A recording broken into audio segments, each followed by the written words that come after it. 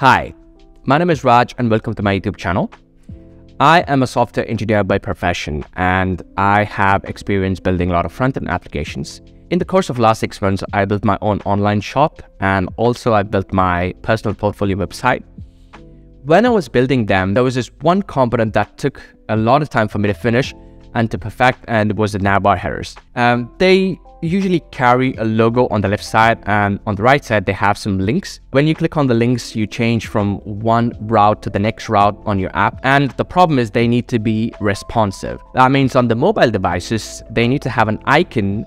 When you click on them, the nav link container drops down, and then when you click on the close icon, they need to close back up again. And I want to share with you how to build this component in under 7 minutes. For this, I'm going to use Tailwind and Remix, which is again a framework that's built on top of React. Enough talking, let's get our hands dirty. I will also share the link to the GitHub repo where this code lives. You can also go and play around with the code as well. Okay, first thing that we're going to do is we're going to create a header component that we just talked about. And I'm going to add a dark background first, and I am going to make it sticky. I'm going to make it top 0 so that it can stick to the top of the page. And also I'm going to give it z-index 20, so that means it's always on the top of other components. And then I've got a margin X auto.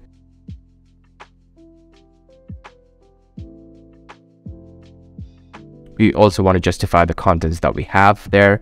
That means there should be a space between the logo and the navlinks container, so that's the reason why we have it. And I'm going to go ahead and create the logo component right now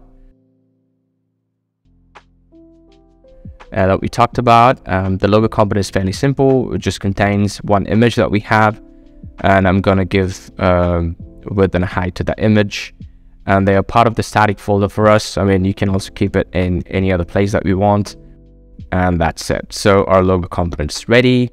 Now I'm going to go ahead and import this logo component in our header component.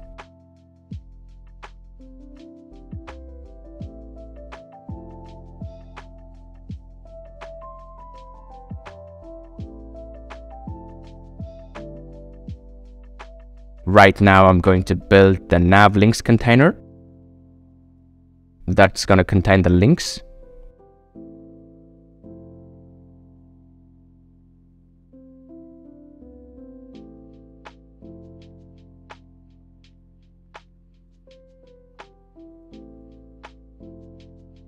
Now let's go ahead and add some classes to the nav links container. So I wanted to take 1/3 of the width.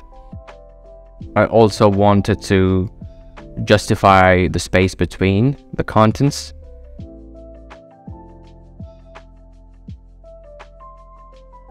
And I'm going to add some menu icons for the mobile view.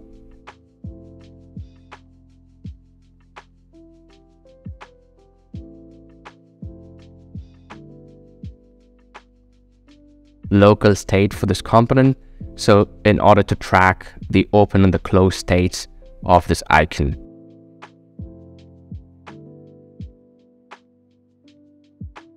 Let me go ahead and create a toggle navbar function.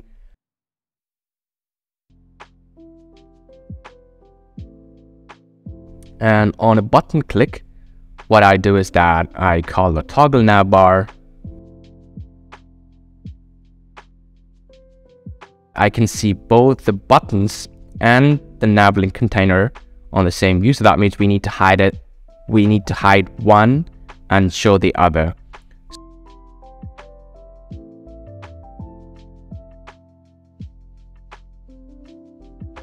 So we show the nav links container on the desktop view, and on the mobile view, we show the icon to open the nav links container.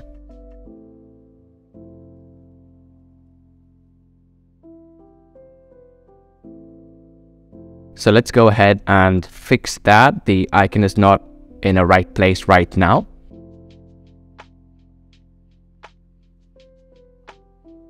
The icon is fixed, as you can see, but then the navlinks container looks a bit cramped. Let's just assign a width full so that it can take the full width of the container. Now we have both the button for the mobile view and the navlinks container for the desktop view ready.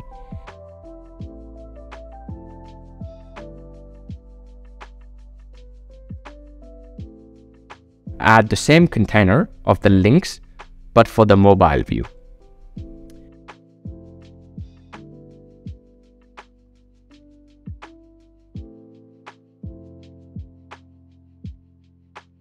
Right now, there is this important thing that you have to understand is that we have flex basis, and I've just given that full. It's still not working properly. And then we're going to add one secret sauce at the end. The secret sauce is the flex wrap. When you give flex wrap, what happens is that the parent will just wrap the last item to the next line.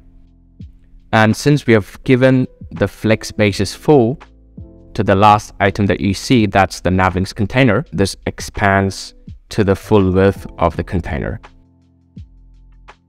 Here, I've used the React routers navlink component in order to have this active state.